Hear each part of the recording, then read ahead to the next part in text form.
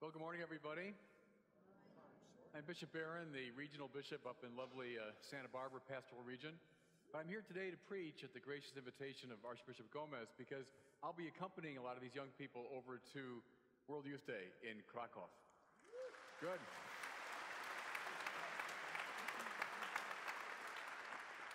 It's great to see so many of you here today. And what a gospel we have for today. Martha, Mary. I found in my 30 years of preaching, this gospel bugs people maybe more than any other gospel. More people have come to me saying, you know, Father, doesn't Jesus give Martha too hard a time? You know, the supporters of Martha are many. Well, let me give you one way of reading this and then try to tie it into John Paul II and Krakow. What's Martha anxious and upset about? Remember, what does it say? Many things, right? Martha, Martha, you are anxious and upset about many things. One thing is required, and that's what Mary's chosen, the better part, right? If you look in the old Latin version of this gospel, it says, Unum necessarium. There's one thing necessary, and that's what Mary's chosen. Martha is anxious about many things. So, I think this gospel is about the one and the many. A lot of us are Martha in our culture because we're anxious and upset about lots of things. Our families and our jobs and our entertainment and the future and the past and fears, and we find ourselves preoccupied by all this stuff. And what do I turn to next? I got this fear and this anxiety and this concern. You have a name for the devil in the Bible is the scatterer. Diabalein in Greek means to scatter, to cast apart. That's where diabolos, diablo in Spanish, diable in French come from, to scatter. The demonic is the scattering power, which is why when the Capernaum demoniac, remember Jesus comes into the synagogue in Capernaum and this one fella comes in. And what does he say? He says, what do you want of us, Jesus of Nazareth? Have you come to destroy us? Well, what's going on here? It's one person talking, but he speaks in the plural because he's scattered, divided. Unum necessarium. There's one thing required. What is it? Christ. When Jesus Christ is the center of your life, everybody, now listen. When Jesus is the center of your life, without competition, then let everything else find its place around that center. And you'll be fine. You will have found the unum necessarium. The troubles were running all over the place, here, there, everywhere. Let Christ be the center, and then let everything else find its place around that center. Now, take a look around in this great place and see these images of the saints. They're not just pretty pictures. See, where are they turned, these saints? Well, look, they're all turned toward the altar, toward Christ, with us, right? There's the heavenly liturgy. They're all preoccupied with the unum necessarium.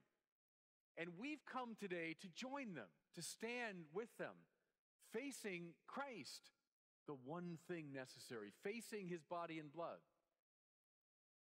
Then we will find peace. We'll find the center. Okay, World Youth Day pilgrims, John Paul II. How many are 19 years old here? Any 19-year-olds in this group? A few of you. When John Paul II, Karol Wojtyła, was 19, he's at the Jagiellonian University in Krakow, right? Serious young student. When he was 19, the Nazis invaded Poland, and they overran his hometown of Krakow. They decapitated the intelligentsia. They took all the professors, literally brought them into a big room, killed many outright, sent the rest to prison. They imposed upon Poland the most brutal tyranny of the 20th century.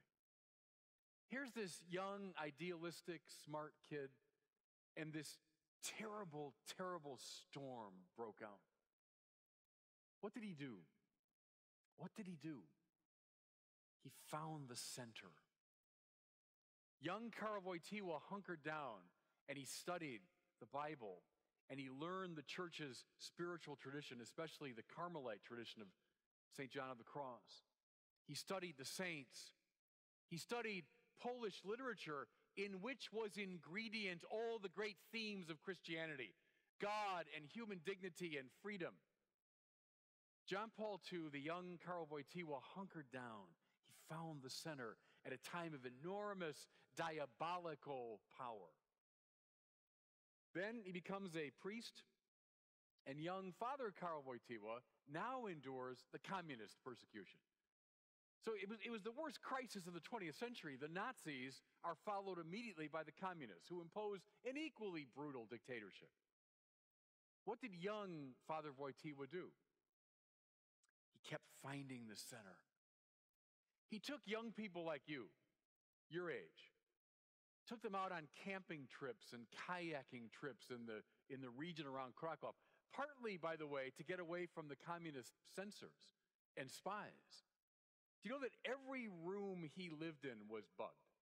We know that now because the communists have records of it, which were uncovered in the 1990s.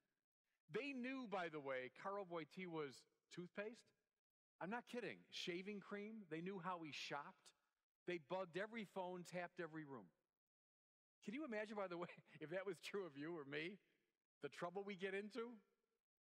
The fact that they never came forward with anything, I think, is the surest sign that he was a saint. The man was under constant surveillance. So he took these kids out into the countryside, and what did he do? He taught them to find the center during a time of diabolic chaos. Which is why, when that young man, that young priest, now come of age as Pope John Paul II, returned to Poland in 1979. You guys are way too young to remember. I remember it very well. Remember, some in this room remember. 1979, in some ways the height of the Cold War. There were people both inside the church and in the political world who said, hey, this John Paul II, this is dangerous stuff. He's going to stir up the Russians. He's going to start World War III.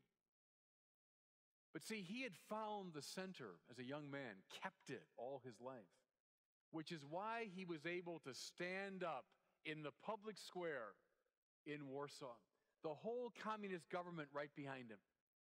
And then he began to speak out of that center, out of that Unum necessarium. What did he speak of? He spoke of God. He spoke of salvation. He spoke of the cross. He spoke of the resurrection. He spoke of human dignity and human rights and freedom. And you remember the great scene? The people, as he spoke, began to say, "We want God. We want God. We want God." And they say it went on for 15 minutes. Can you imagine 1 million people shouting for 15 minutes, "We want God"? That's the moment, they say, when the communist empire fell. It was one person who had found Christ as a young man and was so grounded in that place, in that center, that he was able from it to change the world. Now, that's the city we're all going to Krakow.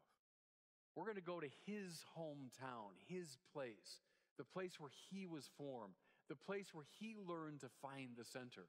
And see, that's the whole point of a pilgrimage, isn't it? That's the whole point of a pilgrimage, that we go on the march. We go together to a sacred place. We turn like these saints to Christ so that we can get centered again. We're all going now in a week or so to commune with John Paul, yeah. To commune with millions of other young Catholics around the world, yes. To commune with the priests and bishops of the world, yes. But above all, everybody, above all, pilgrims, we're going to commune with him. We're going to commune with him. We're going to find Christ, to find the center. And then if we do that, we too can have that same serene smile that John Paul II had. Some of you remember, don't you? especially John Paul in his prime, even with the forces of the world arrayed against him, there was that serene smile that's born of someone who's found the Unum necessarium. That's what we're going to find too.